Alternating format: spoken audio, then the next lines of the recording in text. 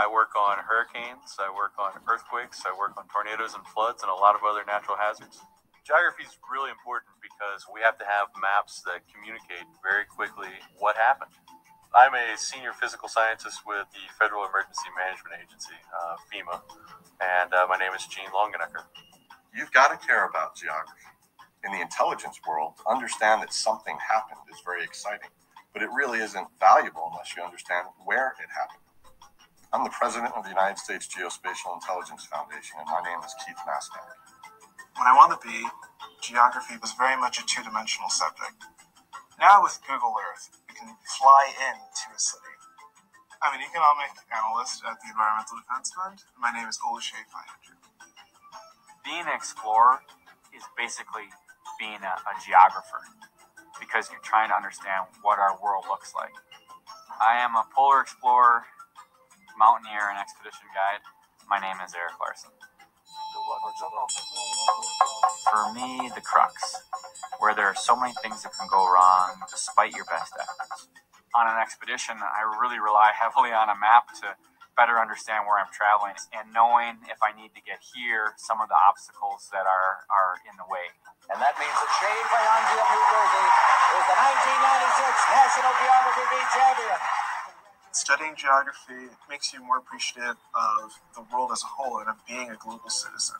And if you have from an early age been accustomed to thinking of yourself as a global citizen in addition to an American citizen, then that really gives you an advantage.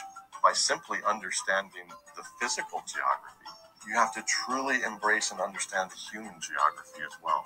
And that provides things like culture, history, religion, language, ethnicity.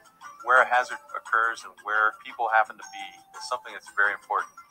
We need to know if it's a big earthquake and it's been shaking a lot, did it shake a bunch of people? An earthquake that happens out in the desert doesn't shake people.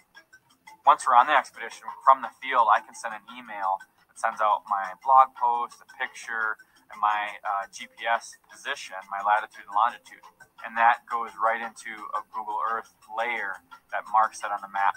So people can zoom into Google Earth, they can see my route on Everest all the way up to the summit.